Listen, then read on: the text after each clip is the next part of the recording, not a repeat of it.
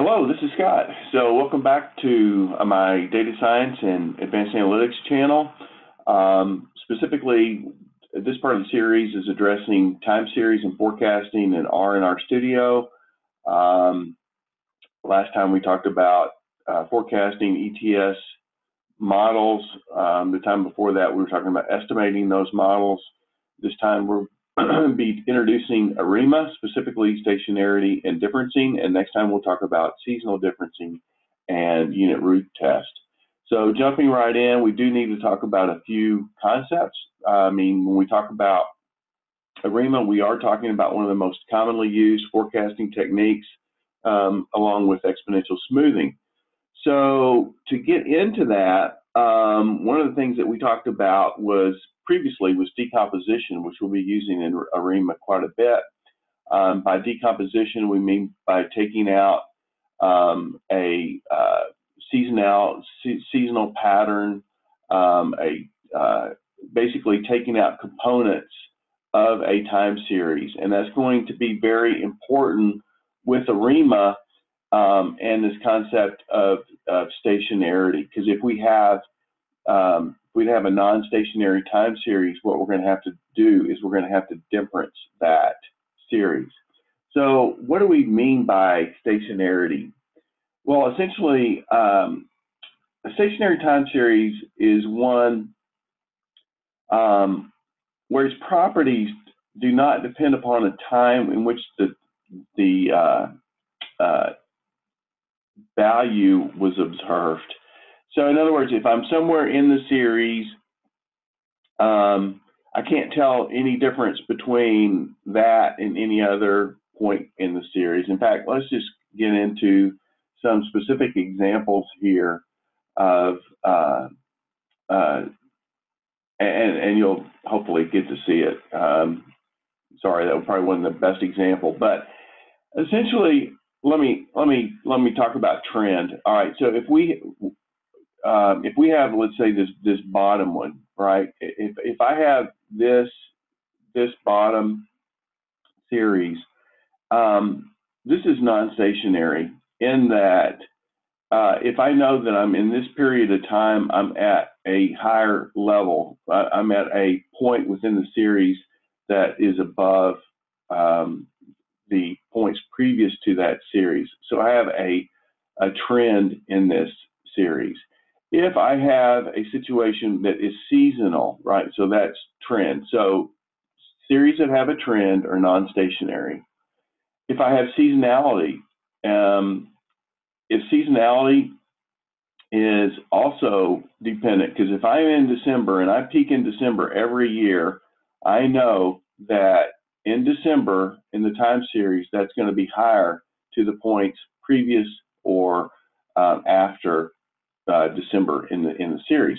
So seasonality is an example where I have a non-stationary, and I'm going to have to take care of that seasonality within the series.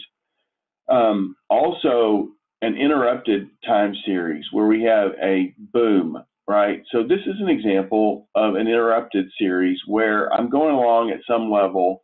Information, by the way, this is Google stock prices. So I'm going along here and I'm looking at the stock price, and then boom, something happens at this particular time. There's probably a huge announcement or something that happened at this point. And I have an interrupted series because I'm going along here and then boom, I make a jump. That's an interrupted time series. And this is non-stationary as well, because prior to this information, I have one model, and after this interruption, I have a different series. So that is non-stationary. But what about cycles like the business cycle, right? So, there's a business cycle every 5 years, every 7 years, every 10 years, but it's not every 5 years, and it's not every 7 years. It's, some of them occur in 5-year patterns, 7-year patterns, 10-year patterns, but it's non-predictable. So it's not correlated specifically to a specific time. In other words, the cycle is not a fixed length. Like, for example, when I was talking about here with the seasonal pattern, you know, if it's December, if it's sales in the United States and it's every December, November, December, I can see a peak um, in seasonal sales. Then that happens every 12 periods if it's monthly data, right? Whereas a cycle is not every X periods. It's not every 12, or it's not every 365, or it's, you know, it's not on a direct correlation, something that can be predicted there specifically. So this pattern right here looks like it's pretty stationary in that it's hard to discern any trend, any seasonality, any interruption in the series that would repeat. I just have a single spike. I do not have a new series here. Um, so um,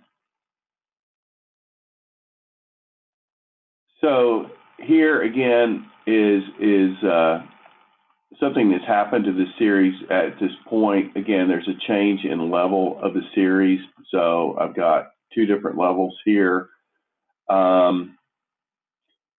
Here it looks like I have well, a fairly white, well, I haven't introduced the term white noise, but this is a fairly random pattern. So D, in fact, is, well, unless I can determine some seasonality, it's kind of hard to see, but yeah, there might be some seasonality here. So I'm gonna say that that's probably non-stationary. And we'll talk about a test here in just a second.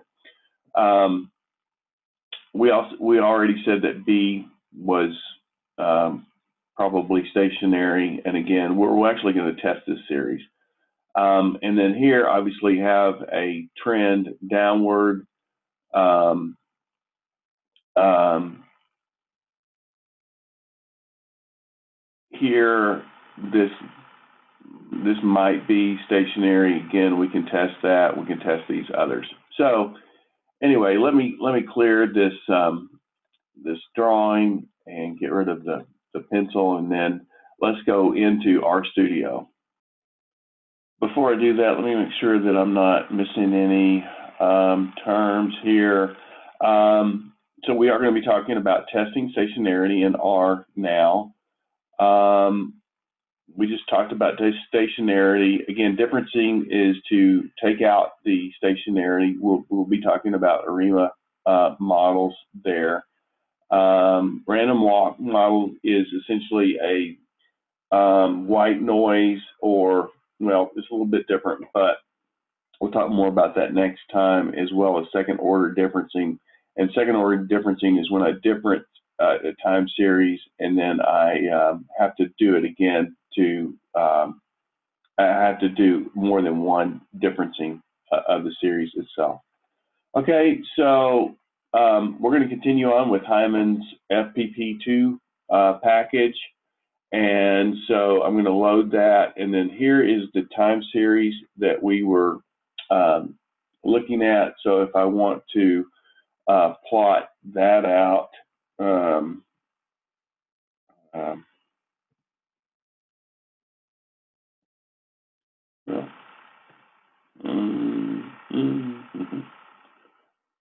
want to plot that out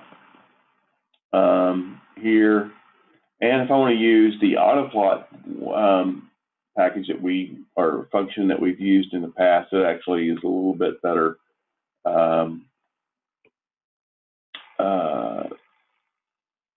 graphic with a grid on it.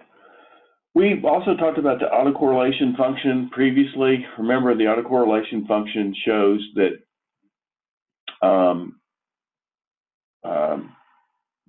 for seasonality, where things are seasonally together. So I can use the auto. Whoops, I'm sorry, not the auto plot. I want to use the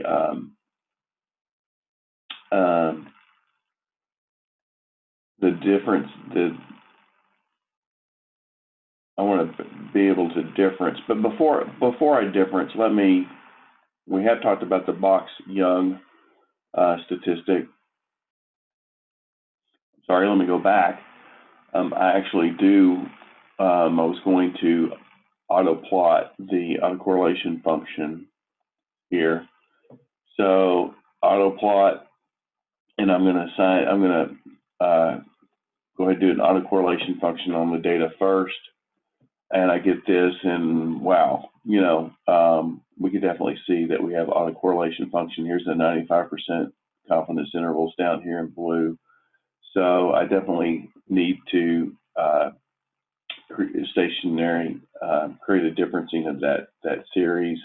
Just to verify that with the statistic, I can run the Box-Young that we've done before. So if I do that, again, the null here is that I have a stationary series. The p-value is teeny tiny, of course, based upon this plot. So I reject the null and have a non-stationary, conclude that I have a non-stationary series. So I need to difference that series. So what I can do is I can use the difference function here, right? So here's the difference function that I'm going to apply, and I'm going to assign to a variable name. And then if I want to see what that looks like, well, let me just plot it. Rather than just, so if I plot it, I get our what we saw in the PowerPoint just a minute ago. Now I have essentially this spike is where and where that increase in price. So what I'm taking here, instead of looking at every individual stock price, I'm looking at the day before to the day after. So this is the difference of stock prices from day to day. And if I were to plot the autocorrelation function for here, I can essentially, again, apply the autocorrelation function to this differencing and run that. And wow, so I've got now within the 95% confidence bounds, I have no autocorrelation. And if I wanted to construct a statistical test just to verify, then I could run again the Box-Young. The null is that it is stationary. There is no reason to reject the null. So we can assume that this difference series is in fact stationary. All right. So we'll quit there, and next time we'll pick up with seasonal differencing and unit root test. Hope to see you then.